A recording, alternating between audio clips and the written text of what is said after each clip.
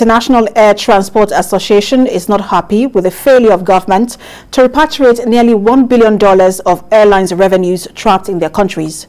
Nigeria is owing the foreign airlines operating into the country $143 million of their ticket sales. And Lillian Ezemak reports.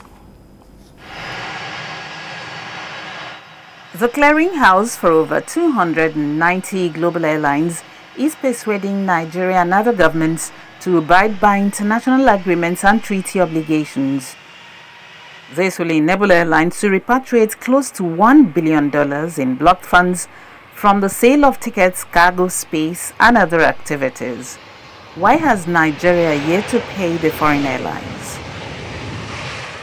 It happens when the country has some financial crisis, especially when it comes to monetary issues. So I just pray that the federal government will discuss with IATA and the airlines involved, and then keep giving that guarantee that the money will be remitted at the appropriate time. Let them strike a balance, let them negotiate, and then let them agree on the repatriation amount, maybe on a monthly basis or quarterly basis. The airlines, as it were, post-COVID are grappling with lots of financial burnout. IATA actually forecasted that we're going to have just $38 million burnout this year, but as at the first half of this year, we're already having a burnout of about $95 million.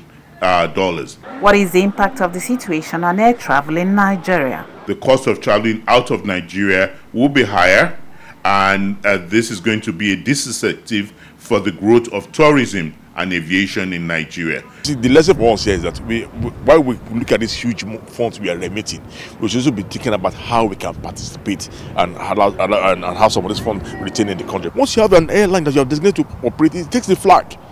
And from the flag, and anytime you need support, you come out and support as a flag and your national carrier on that route. Assuming we had airlines flying into it, then it will cross out itself. This is why we need to have our own national carrier. Director General International Air Transport Association Willie Walsh said the airlines' funds are being blocked from repatriation in nearly 20 countries, including Bangladesh, $146.1 million, Lebanon, $175.5 million, Nigeria, $143.8 million, and Zimbabwe, $142.7 million.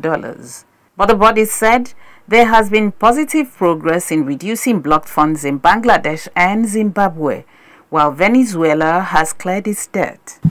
International Air Transport Association is encouraging governments to work with the industry to resolve the issues that are preventing airlines from repatriating funds. This will enable aviation to provide the connectivity needed to sustain jobs and energize economies as they recover from COVID-19. Lillian Ezemak, TVC News, Lagos.